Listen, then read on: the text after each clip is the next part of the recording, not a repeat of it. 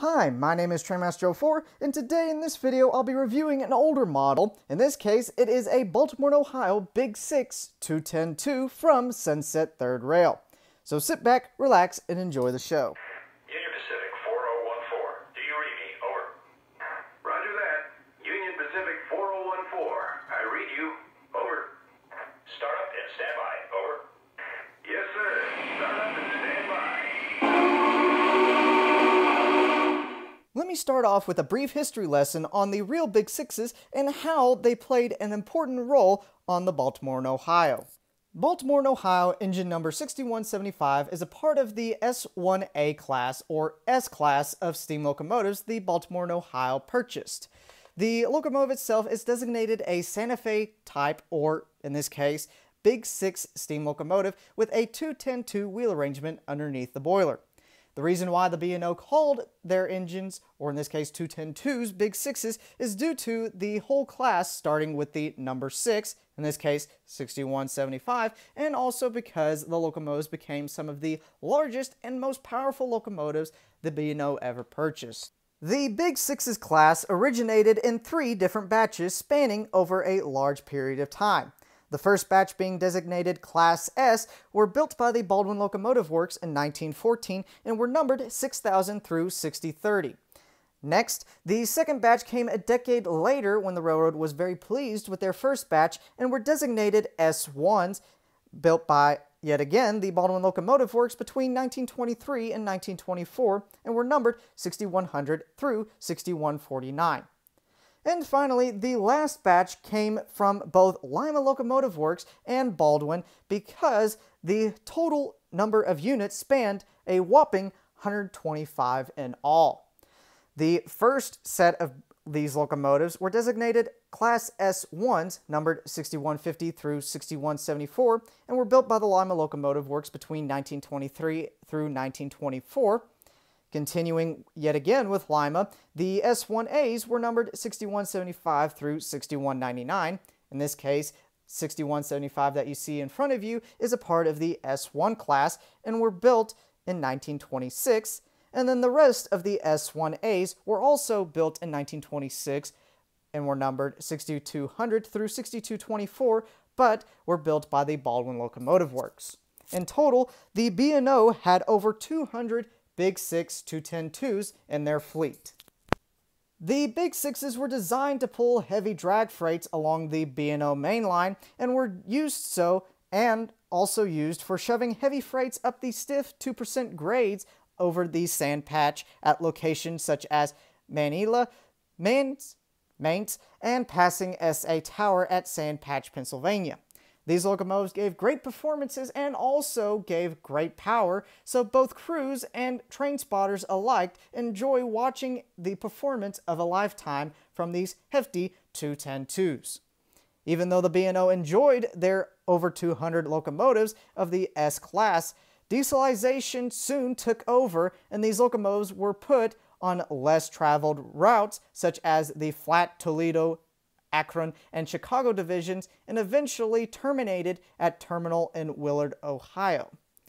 By 1959, in the late 1950s, the Baltimore and Ohio found themselves in a struggling position financially and decided to retire and scrap all of the S-Class locomotives instead of spending the money and preserving them like the rest of their heritage fleet that they decided to preserve over the years.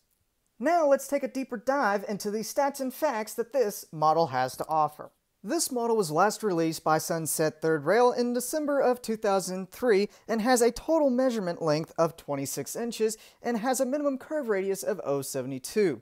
Under the hood, this model isn't really well equipped as compared to a legacy engine of today's time, but does have a good amount of electronics. For instance, it has TMCC control system as well as TMCC Rail Sounds 4.0, a Puff and Chuff 2 smoke unit or a sleuth smoke unit, so most definitely keep it well filled or it'll burn up, and also has an EOB cruise control, allowing the locomotive to continue to pull any size of a train up or down grade without slowing down or speeding up.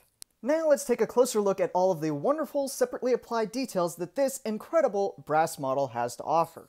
Starting at the front of the locomotive, here down below you can see the pilot for this model, which is nicely detailed with a plated cowcatcher, separately applied steps, brake hose, and also a coupler cup bar with two separately applied flag stanchions on either side of it, and then finally in the middle a separately applied scale dummy coupler that can be swapped out for an O-gauge coupler so you can double head it with any of your other B&O steam. Looking on up at the smoke box front, here you can see we have two separately applied ladder stanchions going up to either side of the running boards, two more separately applied steps, two separately applied marker lights, separately applied handrails, a nice looking brass bell with a nice looking frame, a headlight with a working light bulb inside with two numbered boards on either side and one below, a very nice Baltimore and Ohio shield in front of a nice looking smoke box door itself. However, the door itself is molded into the smoke box front plate and cannot open like most usual Lionel locomotives. Moving over to the engineer side of the locomotive, starting at the bottom, here you can see we have the locomotive's pilot wheels, which are nicely polished since they are brass, the first set of cylinders with some separately applied pipework, the crosshead, the beginning of the huge 10 driving wheels, and then finally the Baker valve gear for this model, and also the reversing linkage above it. Moving on up, on the side of the boiler here you can see we have the beginning of the running boards as stated earlier, and also some pipage underneath it with a air tank underneath it as well. Looking at the boiler itself, you can see the smoke box itself is in a correct dark graphite or gunmetal gray paint scheme and really does look good against the contrasting black of both the running board and the boiler itself. For details, here you can see we have two separately applied builder's plates, one designating 6175 as an S1A correctly, separately applied pipework, one coming off of the first sand dome, two molded in steps leading up to said sand dome, and then also the beginning of some grab irons or handrails running along the length of the boiler.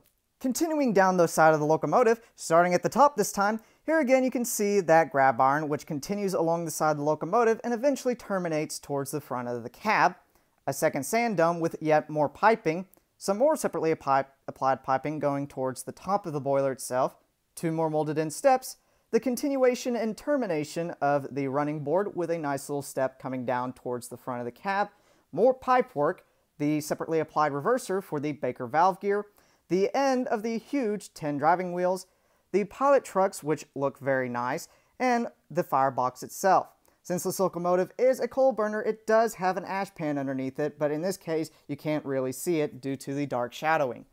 And then finally, looking at the cab itself, we've got some nice little details on the side, such as various rivet detailing, the number 6175 in nice gold lettering with S1A underneath it, designating the locomotive's class, a nice hand-painted crew figure inside a window frame with clear plastic inserts, and also a nice little wind resistor on the side, and various other molded in and separately applied parts underneath the cab. Looking at the back of the locomotive, inside the cab, here you can see it is nicely lit with an incandescent bulb and is also nicely detailed with a good-looking backhead with two separately applied augers, a firebox, a separately applied throttle, and various valves and gauges, and two hand-painted crew figures on either side of the cab. Looking outside the cab itself, here you can see we have a single window with a clear plastic insert, two separately applied grab irons on either side of it, in the middle a separately applied tender deck plate, and then underneath it an 8-pin socket for the tender connection, and then finally at the bottom the engine drawbar connecting the tender and the locomotive together. On top of the boiler, starting from the right and working over to the left, here you can see we have the smokestack for this model, which is nicely painted in a black and also riveted around the base, and also, as stated earlier, contains a sluice smoke unit, and in order to fill the smoke unit with smoke fluid, you just simply pour it directly down the stack. Continuing over, here you can see we have the first two sand domes with nice looking hatches above it, a piece of steam equipment probably connected to the superheater, three hand-painted separately applied pop-off valves next to a separately applied shield, the steam dome, which also has a hand-painted separately applied whistle with a separately applied lanyard connected to it, the last two sand domes, similar to the first two with two hatches on top of them, the steam conduit, steam dynamo, and then finally the cab roof with rivet detailing, three hatches, the center one being molded in, and then the outer two being able to open and close like so. And finally, taking a quick look at the fireman side of the locomotive, and as you can see, most of the details are the same as compared to the engineer side, but there are a few minute differences, such as a separately applied mechanical lubricator towards the fireman side cylinders, 2 separately applied air compressor pumps with the associated pipework, and then other various pipework towards the cab. Now that we've gone over all of the locomotive, let's move over to the tender that accompanies it. Starting at the front of the tender, here you can see we have 2 separately applied grab irons and ladder stanchions going up to the tender deck itself, the tender end of both of the 8-prong plug, and also drawbar that connects to the locomotive. And then looking at the face of the tender itself, here you can see we have 2 molded in toolboxes and also 2 separately applied coal hatches that do move up and down, theoretically allowing a fireman to hand shovel the coal into the locomotive. Moving over to the engineer side of the tender, starting at the bottom, here you can see we have the 2 6-truck side frames, pipework, separately applied brake rigging, and also the nice looking Vanderbilt style water tank on the tender itself with molded in rivet detailing and gold Baltimore and Ohio along the side. Looking at the back of the tender, up top here you can see we have the reverse light, which does come on when the locomotive is put into reverse, 3 separately applied grab irons, 1 on either side of the spherical tank, 1 underneath the headlamp, next to 2 separately applied ladders leading up to the upper deck of the tender, the number 6175 in that same Baltimore and Ohio gold paint scheme, a separately applied coupler cup bar, 2 separately applied brake hose details, and also 2 steps surrounding an electrocoupler for this model. In order to throw said electrocoupler, you simply need to use either your TMCC or legacy command system. And finally, taking a quick look at the top of the tender, here you can see we have a real coal load and a nice looking bunker, 2 separately applied grab irons that go along the nice looking wooden tender deck, a central water tank hatch which does open and close like so, 2 separately applied marker lights which do come on when the locomotive is in operation, and then 2 running boards along either side of the tender. Now that I've gone over both the locomotive and tender, let's fire up the locomotive and hear a sampling of the sound features.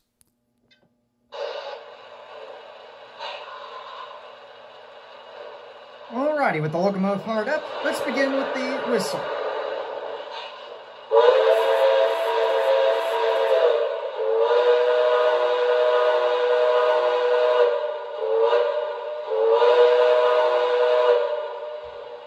Next, here's the bell.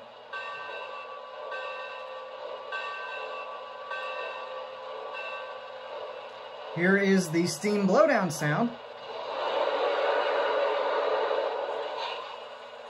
And finally, here is a sampling of the typical Rail Sounds 4.0 crew talk chatter.